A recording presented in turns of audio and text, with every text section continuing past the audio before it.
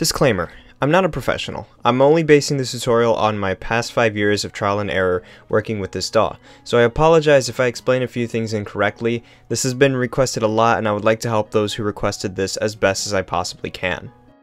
Hey everyone, this is Kamex and I will be showing you around the DAW that I use to make remixes. The one I'm currently using is FL Studio 12. I bought the signature bundle not too long ago, which comes with 16 extra VSTs on top of the ones that come with the producer edition. It's going to run you at $299, and the base model, which is the producer edition, is $199, so I suggest you make sure you're going to use it as your main DAW before you spend such a large amount, because that is a lot of money. If you want to give it a try before you buy, I suggest getting the demo version, which is free and has no time limit. The only problem is, you can only save projects but cannot reopen them. And some other people would suggest there's a different way, but I don't want to get into the whole controversial argument where no one wins, so let's move on for now. In this video, I'll be showing you around the DAW and showing you basically all the things you need to know to start out. If there's something you want to learn about specifically, click on the label of that part of the DAW in the screenshot, and it'll take you straight to the timestamp of that explanation. So let's start with the top bar. I'll be honest, if I were to explain what each and every button on this bar does, we'll be here all day, so I'll just let you know what the more frequently used things do. Here is where you can change the tempo, aka a number that indicates how fast or how slow the song is. Here's the metronome. It makes a clicking sound to the tempo you selected to ensure that the notes line up with the tempo correctly. Here is where you can select a certain pattern you created, and if you wanted to create a new one, click the plus sign here. Moving on to the browser. This is the browser. It's mostly where your samples and synths that you've created in VSTs will go.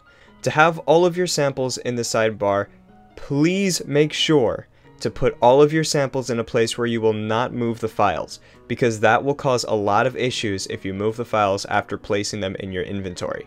To place them in your inventory, have the folder of your samples open and just drag and drop them onto the sidebar, and there you go.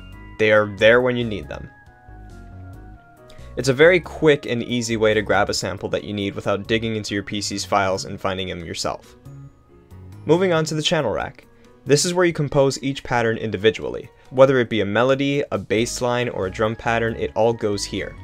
If you want to add an instrument to the channel rack, simply go to the top toolbar, click Add, then click Channel, and then choose whatever plugin you want to use. Then you're good to go. You can even rename or recolor the instrument for organization purposes.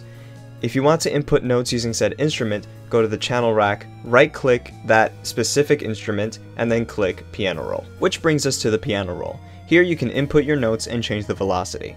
When you right-click the bottom where the velocity is, you have many other options to play with, but bear in mind, the velocity only works for some plugins. Typically, this stuff would work only with FL native plugins and samples. When putting a note down, you can drag the right side of it to make the note the length you want it to be. Remember that this will only work for instruments and synths that can be held out for that long. So basically, if you try to make a pluck go out for that long, it would make no sense unless that pluck has like some sort of tail end or something. Here's the thing with the magnet pointing down. It makes it so the grid is smaller and you can make smaller notes in case you want them to be even shorter or you want to be more precise. Let's say you've created a melody, a bass line, a chord progression, and you want to know where to put it all together, and this is where the pattern playlist comes in. This is where you arrange your patterns and put all the different components to your song in. A lot of things can be put here. Patterns, samples, automation clips, all of that stuff goes here. I know a lot of people who only compose in the channel rack, and while that works just as fine, there are some benefits to using the pattern playlist, such as you can chop certain melodies so you won't have to copy and paste them over and over again. You can automate effects so that you'll have full control over what effects you want and how long they affect the instrument for.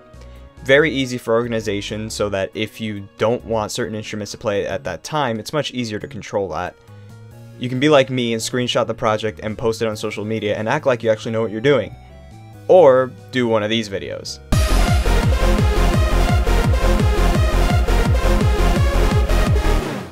Alright, let's actually be serious again for a second. So, let's move on to the mixer track. This is your best friend when it comes to making all of your instruments work together well, in a sense that they're all heard clearly and do not interfere with each other. First of all, this is the master track. Any effects put on this track will be put on the whole thing. Like, for example, if you put reverb on the master track, reverb will be put on basically every instrument in this song.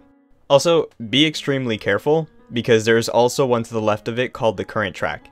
any effects put on this one will be on the currently selected track. If you accidentally misclicked and then put like, I don't know, a phaser on that track, there will be a phaser on every mixer track that you have currently selected. You're gonna wonder why the fuck there is a phaser on basically everything you click on, when really it's just on the current track, like at the very left of the mixer, so be careful with that. I highly recommend that you take each VST, sample, sound effect, whatever you have, into its own mixer track, because then you can control the volume, add effects, EQ them to mix them properly, and so on. To do that, you'll have to go back to the channel rack, right-click the instrument you want to put in a mixer track, and then you go to the mixer track itself, right-click the track, and go to channel routing, route selected channels to this track. You can put multiple instruments on one mixer track if you would like, and if you can't be bothered to do the mundane task of right-clicking over and over again, you can highlight as many tracks as you want by clicking this little thing here between the instrument name and the pattern box, drag it down, go to the mixer track, and right-click. Go to channel routing, route selected channels starting from this track, and boom, it's all there in that exact order. On the far right, there is a section where you can put up to 10 effects on one mixer track. Just click the arrow, select your plugin. Keep in mind that the order of these effects will have varying results. For example, if you put reverb on a track first and then EQ it, you're EQing the reverb effect as well. Or if you EQ first and then add reverb, you are already adding a reverb effect onto the already EQ'd instrument. So I think I might have covered just about every section that a beginner would use. So I really hope this is helpful for you guys, like anyone who was confused with the user interface. I hope that this might have cleared something up for you guys. And if you have any questions, I'll try to the best of my ability to answer them in the comments. So just let me know and I'll, try my best to help you out. So thank you very much for watching, and I'll see you in the next video.